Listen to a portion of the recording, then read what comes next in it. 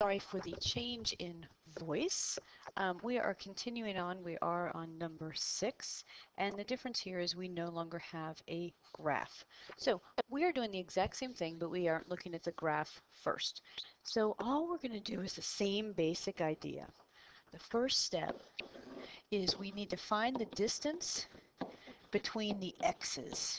How far apart are the x values? So to do that, we are going to look at our coordinates. We have point A is at -4, -1. We have point B is at 2, 7. So what I'm really looking at for the distance between the x's is I'm looking at how far apart are 2 and -4. So if you don't know, I mean, I can just quickly do a number line. Start at -4 and I go backwards. -3, -2, -1, 0. My number line's not long enough. 1, 2. And how far apart are they? So let me go ahead and count that. We've got 1, 2, 3, 4, 5, 6. If you had a calculator, you would simply subtract those two numbers. Now, the sign of the number should be positive because when I'm asking for a distance will always be a positive number. So step 2 is find the distance between the y's.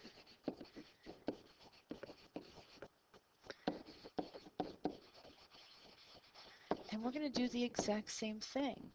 So I look at the y's, and my y's are -1 and 7. And how far away is -1 from 7? That would be 8 units away. So once I have found the distance between the x's and the distance between the y's, the next thing I need to do is use Pythagorean theorem.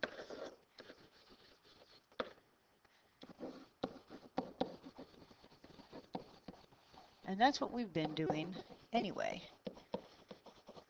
So we're going to have a squared plus b squared is equal to c squared. And it doesn't matter which one I put in for a or which one I put in for b, as long as I know I'm solving for c. So I have 6 squared plus my b is 8 squared is equal to c squared. Now all I have to do is work out my arithmetic. 6 squared is 36. 8 squared is 64. This gives me 100. And then I take the square root of 100, which hopefully we know the square root of 100 is 10, which means the length of AB is 10.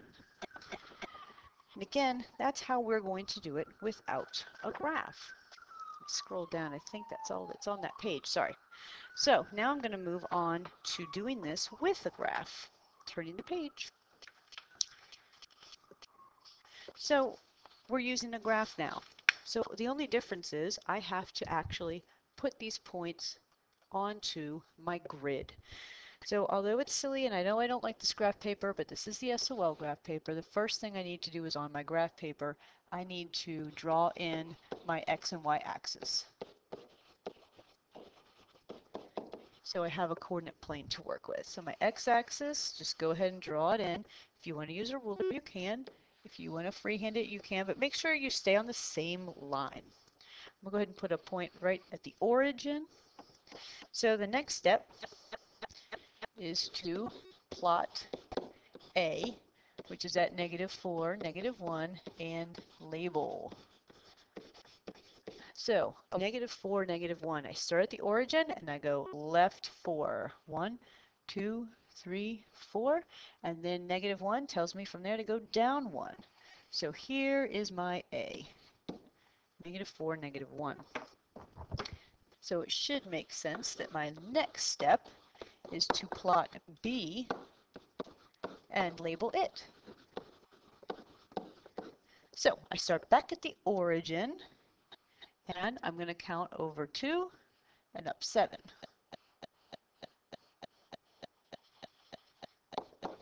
And I label that B. Now this next step is optional.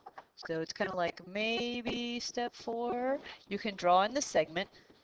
You don't have to, And if it makes you feel better, you can draw it in, but it's not required in any way, shape, or form for this problem. The next step is definitely needed. So from here, we're going to do our count up and count over from point A to point B. Again, write down what you need from that. If all you need to write down is count up and over, that's all you have to write down. If you want to write all of that, that's fine too. So I'm going to start at point A, and I'm going to count up till I'm even with B. I'm going to dash it over just so I know where to stop. So from point A again, I'm going to count up. 1, 2, 3, 4, 5, 6, 7, 8. I'm going to label it right there. So I counted up 8.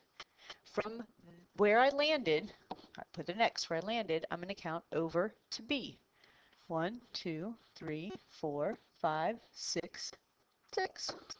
And I've created a black right triangle. So I've counted up, I've counted over. All I have left to do now is find my answer, and I'm going to do that with Pythagorean theorem. So now I'm going to use Pythagorean theorem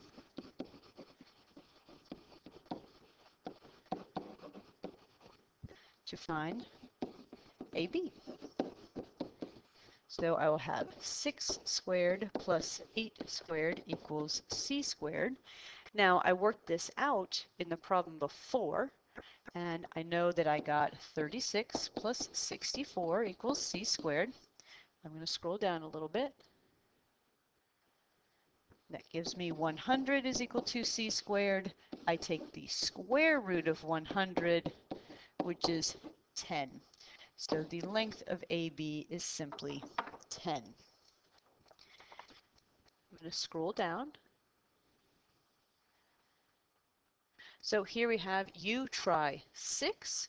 So what I'd like for you to do right now is to pause the video and actually work this problem out. You have all the steps right above. So go ahead and pause your video now, please.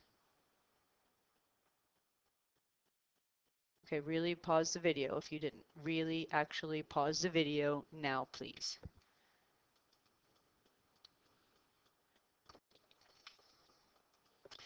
Here is the solution to you try 6.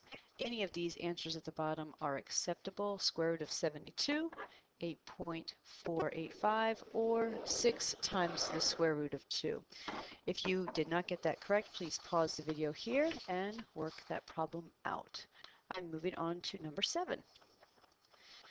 So there are 3 ways to ask for length. They are, first way, the question should say, find the distance between A and B, or find the distance between these 2 points. Another way would be to say, find the length. Okay, the distance between 2 points is actually the length of the segment. So that would be like finding the length of segment AB. The last way we can ask for this is if we just say find AB with no notation over top, because no notation over top means that is a number. And here we have the 3 ways to leave your answer for length. We can leave it in square root form. Just put a square root right over that number and you can leave it alone. You can have it in decimal form.